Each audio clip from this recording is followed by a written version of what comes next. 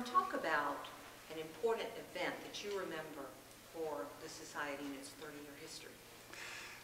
That's a long time, 30 years, but there's a key event that I had the wonderful opportunity to participate in, and it was with the prefecture of Kagoshima. And Governor Sanders had initiated the relationship between Kagoshima Prefecture and the state of Georgia. And so during one of the Japan Southeast U.S. Association meetings, the Society went to Kagoshima.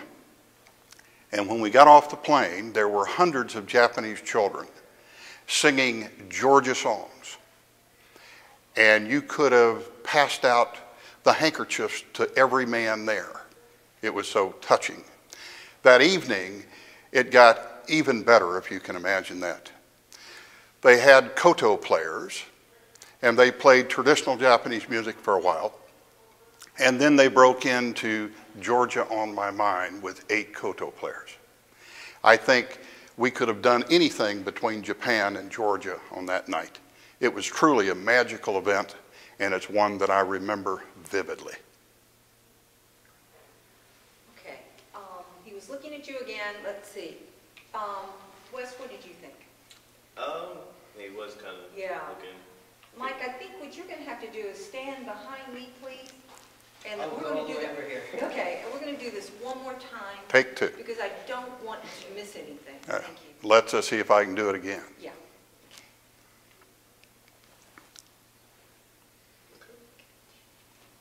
Give me one event that took place in the 30-year history of the Japan-American Society that stands out in your mind.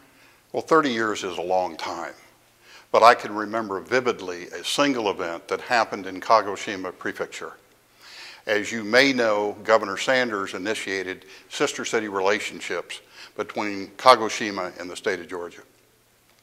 During one of the Japan Southeast Association meetings in Japan, the Society and a few other individuals went to Kagoshima. And when we got off the airplane, there were hundreds of Japanese children, and they began to sing Georgia songs. You could not find a dry eye among anyone. In fact, we could have used lots of handkerchief for the men as well as the ladies. That was very special, but the evening was spectacular. They had a show of koto players, 6 to 8 as I recall. And they played traditional Japanese music, and they were wonderful. And toward the end of the evening, they broke into Georgia on My Mind.